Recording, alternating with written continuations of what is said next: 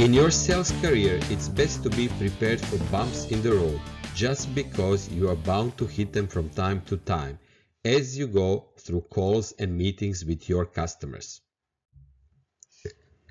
The best thing you can do, besides constantly developing your selling skills and techniques, is to work on your skills that boost and maintain your sales enthusiasm. It is such an important skill to have because it is your driving force that strengthens your will to succeed no matter what. Using these techniques can help you sustain your enthusiasm when selling to a challenging customer. Minimize stress. Make an active effort to reduce your stress from difficult or tough customers. Stress can cause you to dwell on your struggles. And if you're too focused on your struggles, you'll have more trouble getting out of them, which could put a damper on your enthusiasm when selling. A stress-free and clear mind is more likely to lend itself to the enthusiastic person that you know you can be in your sales role.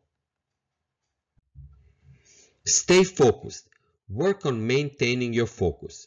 You'll find that it's easier to sustain enthusiasm when you always know the direction in which you are headed, even when clients are tough. Focus can help you overcome your struggle, and focus can get you to successfully close the deal. Keep things fresh. If you allow your customers' meetings to fall into a stagnant pattern, that can become a struggle in itself.